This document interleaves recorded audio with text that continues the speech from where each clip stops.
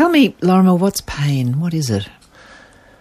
It's a great question. I mean, we all have it, don't we? Well, nearly everyone has it, and if you don't have it, you're in trouble. You really are in trouble, yeah, and you're likely to die before you should.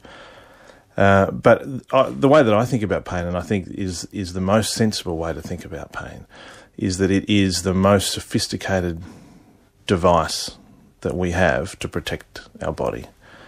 And it is so sophisticated because it's an output of the brain, and I reckon that's the key thing that has been lost since probably the 50s, where we discovered these special receptors and nerves in your body that respond to dangerous things. And when we discovered, or when they discovered that, there was almost a slip of the tongue where they started to call these things pain fibres and pain receptors, which they're not. They're danger receptors. But that slip of the tongue meant that that's become part of the way that we think now, and that we think, okay, well, we've got receptors for pain, which we don't have. We have receptors for danger. Pain is something... What's the difference? Well, pain is something that you need your brain to have. Danger can happen. You can chop off your head, not something that I would recommend, obviously, but you can chop off your head and your tissues of your body can still be in danger. And we will still have receptors that are excited by that and send a message to the brain which effectively says, danger in your leg or danger in your back. But your brain really has to ask the question, how dangerous is this really? Based on everything I know, everything that I know, even the things that I know that I don't even know that I know.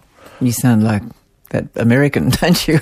That said the things we know that we don't know that we know. Yeah. Well, I mean, the brain stores all this stuff and will produce pain if the brain thinks that you need protecting. So does your brain and my brain work exactly the same in this regard?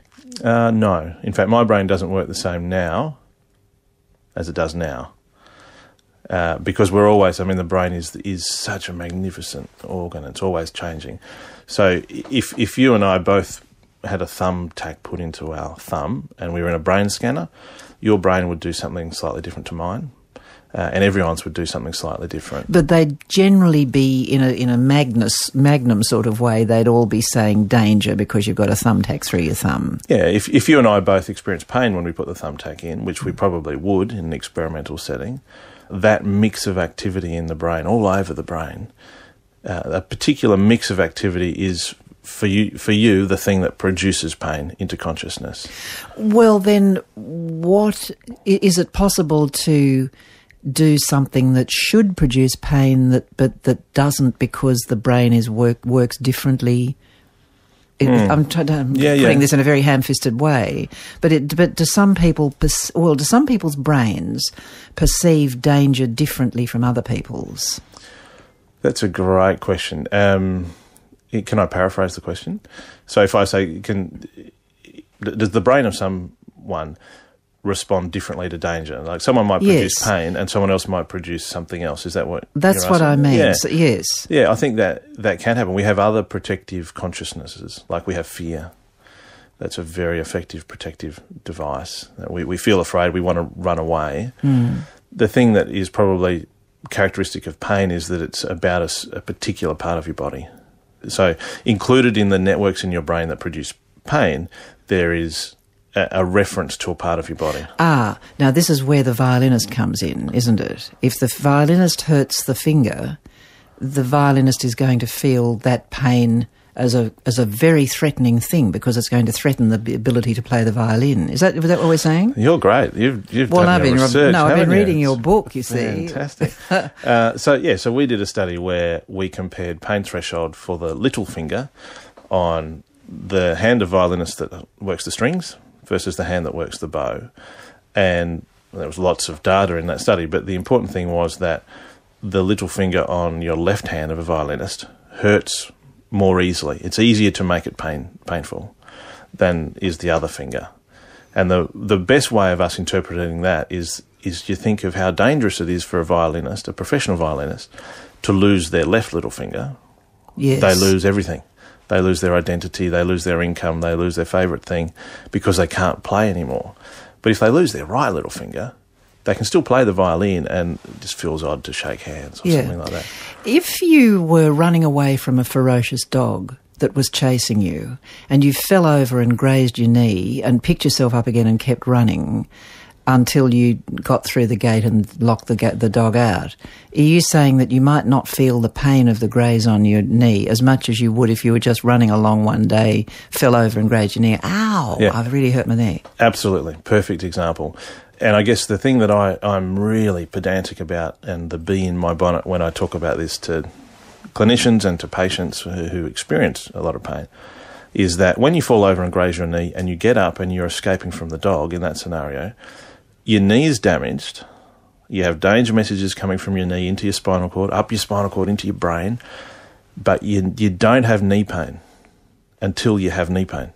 Until you've safely disposed of the dog. Once the knee hurts, that's the instant that you have knee pain. Pain doesn't exist until then. That's really important, isn't it? That's really important. I mean, it's a subtle thing. It sounds like duh, but it actually is very subtle. You don't have knee pain until you have knee pain.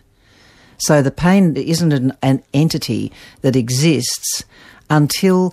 Now, you're also fussy about the use of the word perception of pain, aren't you? Are you saying the experience of pain, or what? Until your brain knows that it's pain, or what? No, I think you're very good on your research to know that I'm fussy about that phrase. I think that phrase, although it's strictly correct, it implies to the person hearing it, if we say something to someone like, well, you know, your perception of pain is of this pain is that it's really bad, right? And that may be true, but what someone will hear is that the pain is this fixed amount, this entity, which you've described is not true, but they will hear, okay, it's this entity, and your perception of it is that it's worse than it is. And that's false. The accurate thing to say would be, your pain is really bad, isn't it? Yes. Not your perception of pain, because that, to me, that implies that we think that there's a problem with they're perceiving something that's not true. So then we get into this business of pain thresholds, don't we? Yeah. Do you have any comment about, do you have any understanding or belief or views on the fact that the same injury might bother somebody really badly compared, or no, injury is different. Let's say post-operative orthopaedic pain, which can be really, you know, people can report having great episodes of pain after they've had knee surgery or shoulder surgery or something, that one person in one bed might be experiencing at a certain level and be requiring a lot of morphine, for instance. The person in the next bed might not. My automatic assumption from observing those two people would be, well, that person's got a higher pain threshold than the other one. What do you say about that?